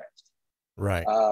And from having been like very close and very inspired by Alan Kendall, who was a guitar player, gotten to be close with him later on when I was a teenager and grilling him about stuff like that. Again, this is part of being a band, and who comes up with it. And I didn't join those dots until I was in a band later, when this stuff would happen all the time.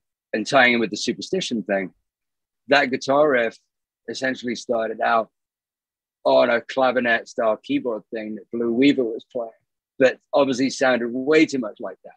You know, you've got the drum group, you've got the acoustic guitar, you're like mucking around on the keys. And then it's like, oh, no, that'd be a better guitar riff, something more unique. And then guitarist starts copying that, but makes perfect sense. Mm-hmm. Because it's not necessarily something you'd come up with on guitar, but it became this iconic guitar line that is not that easy to play. And you would have thought about it like that until someone tells you. And just weird things like that all throughout music history. You know, the wah pedal for the guitar was invented so that someone could sound like a trumpet, like a muted trumpet. You know, it's like just weird crap like that.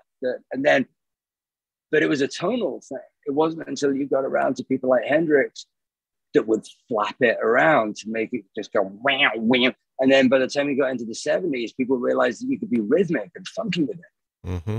It's just those innovations change music. And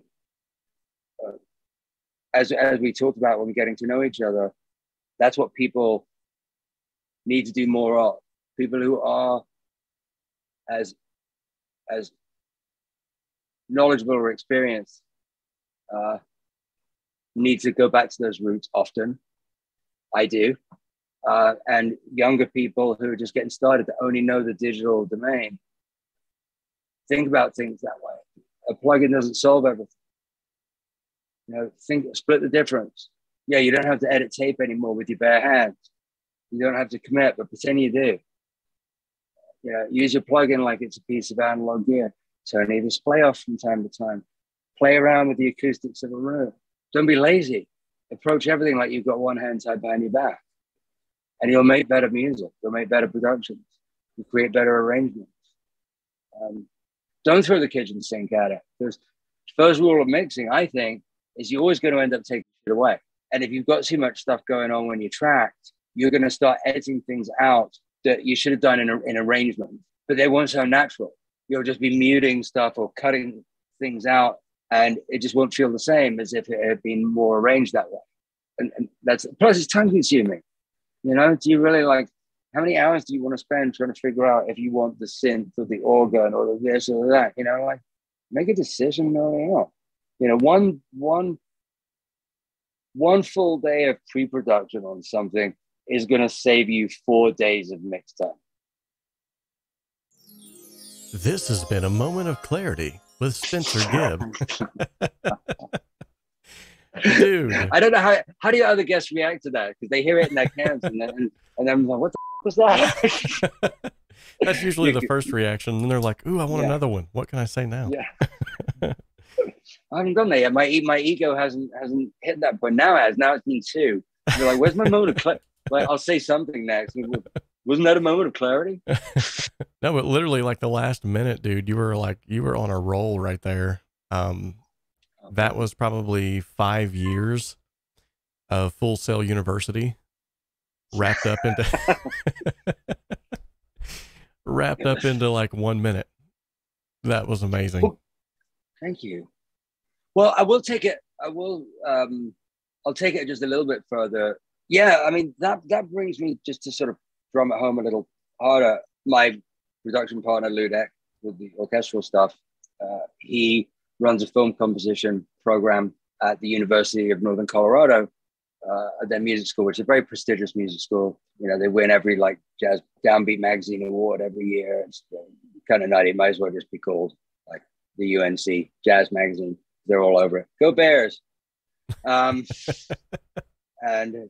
so I visited up there a bunch because we were actually working on some stuff and incorporating his students into some scores that he was doing. And that, as a result, I met the production team and they got me in for guest lectures and stuff. So I did this sort of masterclass thing. And 𝗧𝗵𝗲 𝗧𝗵𝗲 is just absolutely awesome. He runs that department. We were setting it up in advance before they flew me in, and he was asking me what I wanted to do.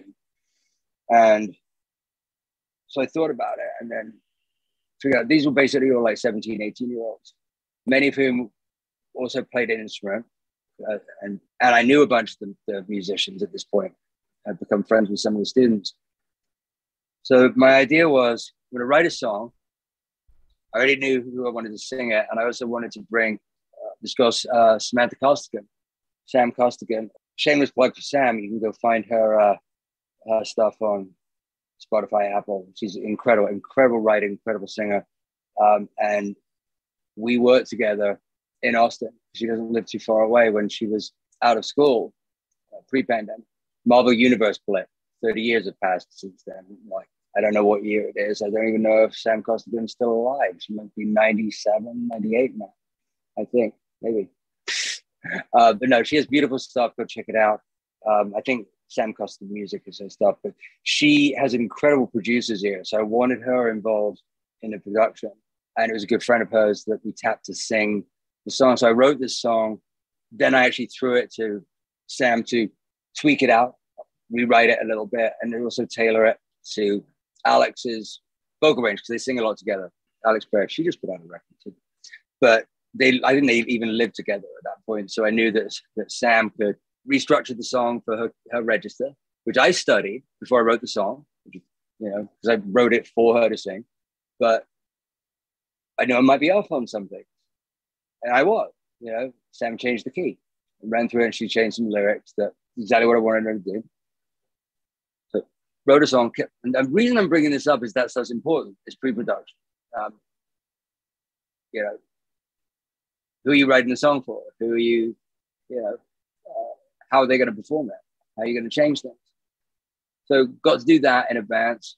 Then I put a band together of kids who played in various different bands, but I put them together as session players, not as people who played in a band together, but say a drummer from, you know, this jazz class and a pianist from this, and put the band together. And then the whole concept for the class, which was about like 20 people in the control room, lovely studio up there, very big, was to record on tape and conduct it the way that sessions were done when they were like heavy duty pressure sessions. The same way. So you had an artist, in this case, 𝗬𝗏 𝗏𝗏 was the singer. The idea was, this is an 𝗬𝗏 𝗏𝗏 record. She's in the vocal booth by herself. She's isolated. This is the song. These are the session players. We've got half a day to knock this out, you know, sort of Motown style, or those guys knocked out like 30 songs in half a day. But that kind of, you know, pulling together a session. And the idea was to show the professionalism behind it, but also to show the pressure and how some people embrace pressure and other people don't. They didn't know that's what I was teaching them. Like the band who'd never played together, I was crossing my fingers that this would happen. They started fighting with each other. I wanted that to happen, and it did. And the class picked up on it, and they asked questions about it later. And the reason they started fighting with each other is, first of all, some of them had bad habits. Like the pianist in particular was too heavy with his left hand. He was used to not being that much of a team player, or being the boss of a couple of bands that he played in. So he could, like, there was an arrogance about him that needed to go away fast. One of the reasons I picked him. But what frustrates people on that kind of deadline in a destructive environment, and then you can't edit this as smoothly ever as you could, like say in Logic or Pro Tools, or do a Cakewalk or whatever, you know, anything with a mouse. What I knew and I hoped would piss the band off is when you've made it all the way through a live take, and there's 𝗬𝗏 singing in the vocal booth. So she's the only one fully isolated. The rest of the band is in a room, and we've just got baffles and gobos as much as possible to isolate bleed. But we're talking about isolating bleed from a mixed perspective, not where someone can play completely differently without there being harmonic stuff bleeding in and sloppiness. And what I was hoping would happen, and of course it did, after multiple takes, almost through the song, and then someone would flub. But the drummers, they're thinking, this is my best take. And now we're like 30 seconds away from the end of the song, and the drummer knows they've got to do it again because the bassist screwed up, or the pianist screwed up, especially if it was maybe some high notes going on that were definitely going to bleed harmonically into other microphones. And then, of course, you've got 𝗬𝗏 in the vocal booth who's now sang the song 400 times, and she's getting ragged out, so she's getting irritated because the band can't get together. And she's not used to necessarily doing it that often. And now, is she connecting with the emotion anymore? All of these questions I wanted everyone to feel, but I wanted the class in the control room to ask those questions about. Like, I wanted them to feel uncomfortable, and they were. And when you explain to them that's why, and that's how deadlines and pressure work, they got it. And the musicians got it. It's like, you don't have time to argue about whether your left hand is interfering with the bass frequencies. Just shut up and do it, because the people in the booth are hearing it. Ego needs to be stripped down. Now, none of these people, myself included, are ever going to have to record that way again. They're never going to have to, period. But the lessons in there about pressure, working with others, what's your priority? Like, you know, back in the day, you hired people not just for their versatility or their specificity. You know, Quincy Jones always talked about the key to production being delegation. He's absolutely right. Like, I know I'm a pretty good guitarist. I know that I am a mediocre finger picker. So give me half a day to write and learn a finger picking part, maybe 2 or 3, because, you know, it's going to take muscles to hurt and heal. I can do it. But why don't I just call up a buddy of mine who's amazing at that and just have him knock it out in one take after I show him, here's the basic idea I've got. Right. And he goes, oh, you know, and then delegation, you know, you find the right person for the job. Taking it full circle, you Billy and Quincy Jones, Billie Jean, you know, guess what? That's a track that didn't have Toto all over it. Because someone made the decision that Porcaro and those weren't necessarily the right cats for that song, but they were right for everything else, you know? Or maybe everyone was sick that day, who knows? But the point is, if that was the case, happy accidents. Mm-hmm. You know, if Porcaro was sick and Lukather wasn't around, and then, you know what? Maybe it was a case of like, we're on a roll here. Let's record this song. Michael's feeling it today. Because again, you also got to remember, who's the artist? Who's the centerpiece right. of this? Michael's on a roll. He's feeling good emotionally. And, you know, Toto's, you know, all got whatever the 80s version of COVID was back then, you know, probably just a hangover or, you know, coming down off of whatever. But they weren't around. So maybe it was Quincy deciding that they weren't the right guys, or maybe it was Quincy calling up other people because he had that kind of Rolodex, as they called it, where he'd be like, all right, you know, we need to cut this because Michael's in the mood. We've got the basic arrangement down. Let's bring in some real people to keep the machine going. So yeah, those are delegation, necessity. What's the most important part of your session? You know, hiring people or working with people, but creative, but also, you know, can, you know, to excuse the cliche, leave their ego at the door, including yourself. Mm-hmm. These aren't easy lessons to learn. I'm not, you know, I haven't in my entire career been, you know, guilt-free of those things, you know. In fact, I would go as far as to say the opposite, because I think that most of us learn things from other people, but then have to screw it up ourselves to go, oh, you know what, that person was right when I was like 15. So the least amount of that you can do, the least right. amount of that, like, well, I'm going to be different from everyone else. The least amount of that, the better. You're still going to screw up, but just try and keep it in your head. Yeah, that's, I think the more time you have to second guess yourself, the more work you're creating for yourself. And there's a good chance that the quality of your product won't be there. But I also think it can go both ways. One YouTube rabbit hole night, you should check it out. It's great. They're long, but they're really cool. There's Peggy McCreary, who was an engineer at Sunset Sound in the 80s. And then Susan Rogers, who was Prince's engineer for years at Paisley Park. Both of them have these like sort of masterclass, like interview. They're not even masterclass. They're just basically like long, like panel type things that are on YouTube where they talk about. Peggy talks a lot about Sunset Sound in general. She engineered all the Van Halen stuff there, but she also worked with Prince a lot. Like she did the Purple Rain overdub and mixed stuff there for the live things, like the song Purple Rain itself, cut live from one performance, and then they overdubbed a couple of things. That was it. And then Susan Rogers talking about Prince and how that's literally how he lived, because he was just like exuding music. And there was one story, one of them, I think it's Susan Rogers and not Peggy McCreary that tells this story, because he already had Paisley Park, and so he was working 3 rooms at a time and multiple people, and he wasn't sleeping.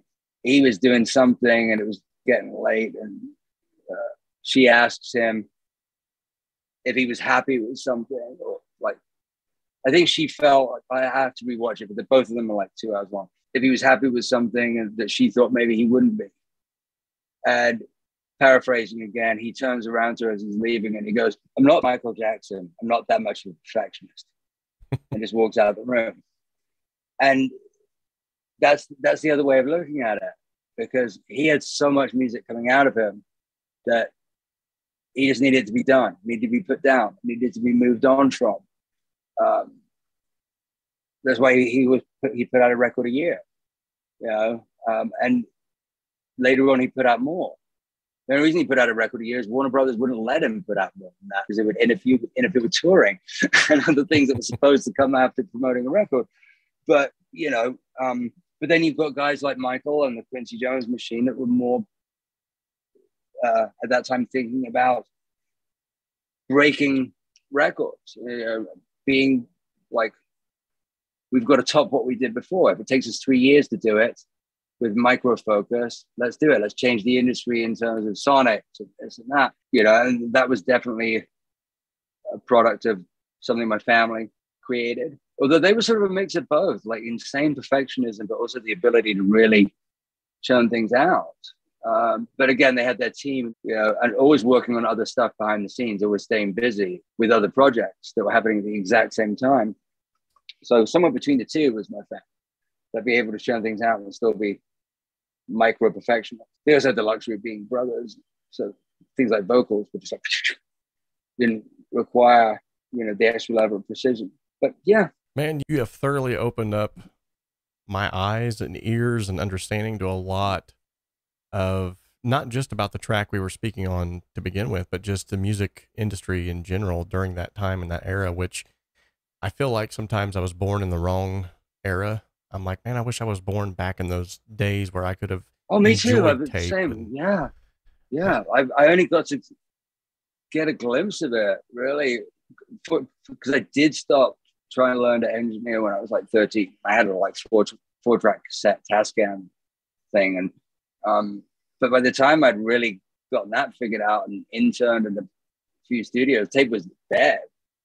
I did learn how to splice and I did use it and I did record my earliest stuff on it, but no, I'm glad I got to see it. Right. But I'm too young to have lived it. Really, you know. Well, and that leads me to the next question that I had for you. For anybody that wants to find out about your work, what you're currently doing, maybe even, I don't want to throw this out there just blindly, but maybe if they even wanted to contact you and talk about some of this stuff, what would be the best place for them to find you? Do you have a website or? I do. So I've got 𝗧𝗵𝗲 and, you know, there's also boatloads of social media. So my Facebook is under official artist page. I think that's 𝗧𝗵𝗲 Music. Is like @ and then Instagram is @𝗧𝗵𝗲, Twitter @𝗧𝗵𝗲. Then there's also some photography stuff that's really easy to find through all of those other pages. As for my last solo record, which came out in 2018, you can it's called Let's Start Over. You can find that anywhere you stream stuff. You can also buy vinyl from my website. There's very few copies left. They sold out really fast because we did like a pre-order campaign, and the few that were kept behind were for like emergency stuff and things getting lost in the mail, which didn't happen as much as we thought it would. That was great because everything was all like right before pandemic. Right. Okay. But so there's a few copies left, very few. It was pretty much recorded with vinyl in mind, and got mastered by Bernie Grunman, which was one of the highlights of my entire life. Look him up, the guy's a legend, and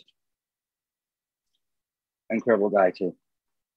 So yeah, that's available. I'm currently working on new stuff, which is actually the first time I've publicly mentioned that. So any one of the people that follow me have seen this. Yes, I am working on a new record. Awesome. And I'm also taking this opportunity with the studio being shut down to really demo things a lot of which we played the final stuff, like in my little writing room, without the pressures of other jobs in a way. So it's serendipitous. And yeah, as far as contact, probably the best place to reach me is through,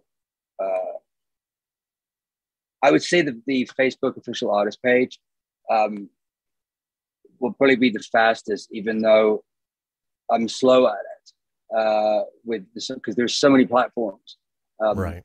to get in hold of people now. It's crazy. Email, text, but sort of for more business based stuff through the Facebook page. Instagram, I practically never check messages unless I'm expecting something, or like, and the cool thing is most people know that. So like when I see a message pop up, it pops up on notifications, so I'm surprised. So I read it.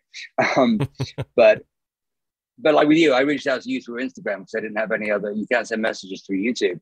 So I tried that first, but then I figured I'd find other ways to reach you if you didn't get back, because I figured there was a good chance you didn't check your Instagram messages. Because I know so many people that don't. And if they don't have notifications turned on, then they're definitely not. Right. So I've narrowed it down to Facebook. There is an email link through my website, but don't use it because that actually goes directly to my old management company that I'm not working with anymore. But they've still got that. And they periodically forward stuff to me that's sort of not junk, but that's usually like endorser kind of stuff. You know, I'll give that email out to guitar manufacturers or the studio equipment stuff. Gotcha. Because then it gets routed through the old management company, and then they'll forward that to me because they'll see that it's important, and I'll get back. Or if someone is asking for an interview on a podcast or something, I'll often direct them to that if I don't have a personal connection. So yeah, if you want to ask questions like something about this, then Facebook is probably the fastest way to get me, because I'll check that like once every few days. And yeah, and when this airs, if you're watching it, well, if you're watching me talk right now, it's airing. You know, I'll probably go down a late night rabbit hole of replying to comments. Awesome. So yeah, I got one more curveball question before we call this before we call it a night. And this curveball question is one I ask every single person who I have on my show. It's a good lighthearted way to end the conversation. But it's a two-part question. Mm-hmm. The first part of the question is, what is your favorite color?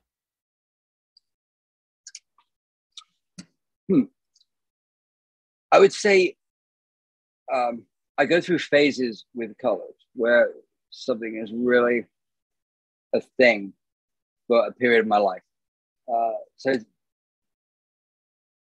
But in general,